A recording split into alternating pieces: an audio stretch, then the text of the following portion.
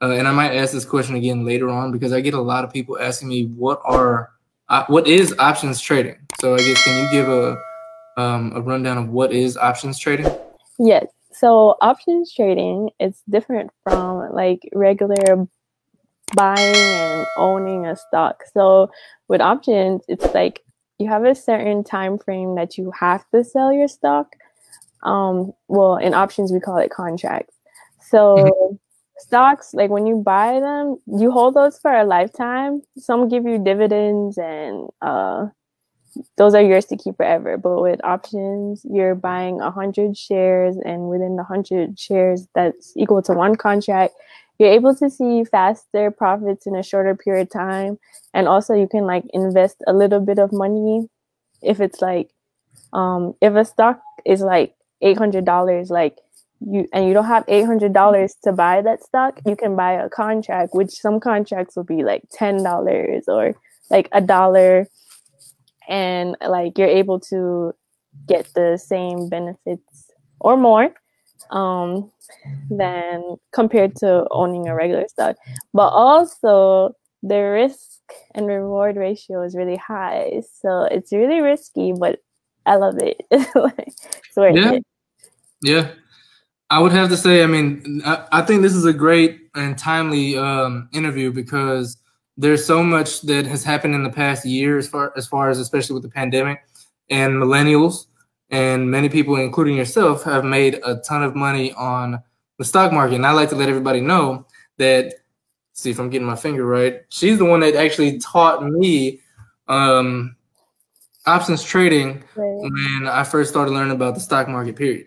So during the pandemic, I got furloughed a few times, and I just utilized that time to learn how to do options during that time. And the person that introduced me to stocks, when I first started learning about that, I was able to introduce them to learn options trading. And it completely changed, probably everybody who's actually taking it serious' life.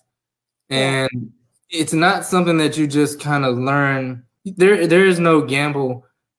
Like, I mean, obviously it's a gamble, but you can't approach it like it's gambling or like the normal stock market.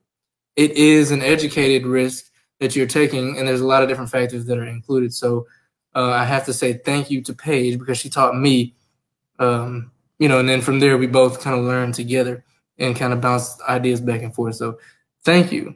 You're welcome. So with that, like I said, I get a lot of questions. I know she gets a ton of questions, and she was getting a ton of questions when I was asking questions. So she decided to write a book. Can you tell us some more about that? Right. So in my book, I wrote it as if I was teaching myself. So with me, I need to know when this happens, when that happens, like what happens simultaneously. So I basically I'm also an MBA student. So some stuff that I did learn in business school, I wrote it in the book,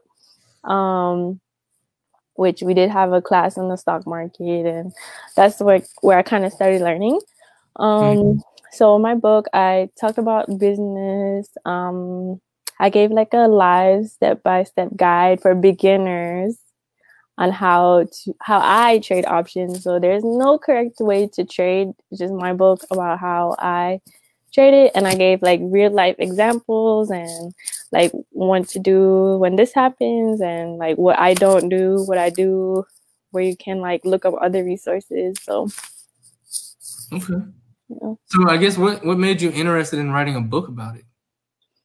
Because when I first started teaching it, like a lot of people kept asking me, but it was taking too long. So I was just like, man, I have so much stuff to do. I'm just gonna write a book. And also in school, like they make us do like a lot of like PDFs. So like I kind of got inspired, and then I just wrote it. Nice. Yeah. So I guess have you found the book to be beneficial to others in their journey, so you don't have to kind of go back and forth?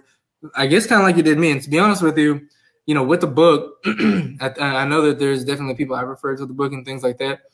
I would say that it's much easier to understand than getting screenshots of stuff that you don't understand. And I'll tell anybody out there, please don't assume that you get it.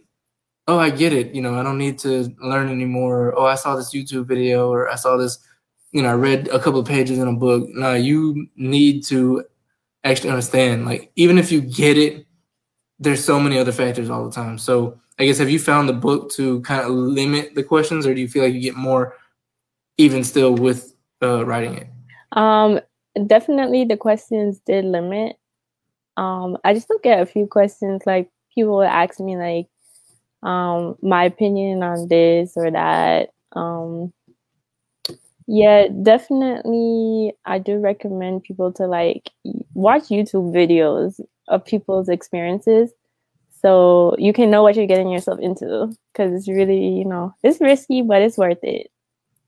Yes, watch YouTube videos, including my channel. Everybody that's watching, subscribe. Yeah. It's not about the stock market, but subscribe anyway. Exactly.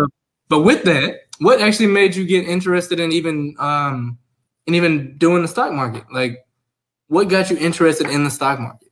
Well, when I was like growing up, so like probably around like age 20, 18, like around that time, I knew like in long term, like I always wanted to be in the stock market. Mm-hmm. I didn't know anything. I just thought, you know, you buy little 1-2 shares and whatever. So when there was a friend of mine, he used to talk about stocks all the time. I was like, okay, whatever. And he put me in a group chat, and like, I was just like, okay. And then when I started studying business, when I started doing my MBA, that's when I was really interested in like business. And then that person was like, oh, the market crashed. And I was like, all right, you know what? Let me just do it. So I just did it. And yeah. So did you start around the pandemic also, or did you start before that? Oh, okay. So I started learning about it before the pandemic, and then I started like right when we started lockdown. Ah, yeah. I think I bought my first stock because I didn't even know where you could buy it. Yeah. But I always heard and wanted to know, and I think I bought my first stock in maybe March during the pandemic. And I would say, like, legit, even the long-term stuff, actually, that's going to lead to another question. But even the long-term stuff that I've initially invested in during the crash has, you know, I don't even pay attention to it, but then I go back and I check, you know, every now and then. I'm like, golly, how in the world? I did nothing. I literally did nothing. Yeah, definitely. I gave somebody $5 and they gave me $100 back. Right. You gotta have a lot of patience. Yeah. That's where speculation versus investing comes in.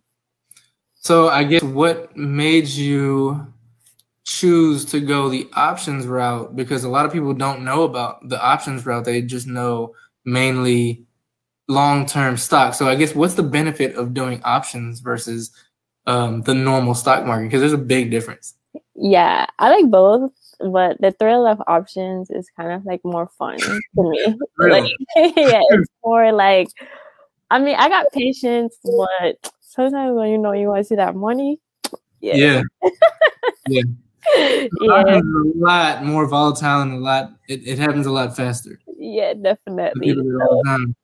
Yeah, and I don't know, crypto is really volatile too. So it's just opening more doors. Like, I kind of consider these as like different sources of income too, because you have your long-term stocks to hold, you have your dividends, you have your options, you have crypto. Like, that's 4 different like categories to me, you know?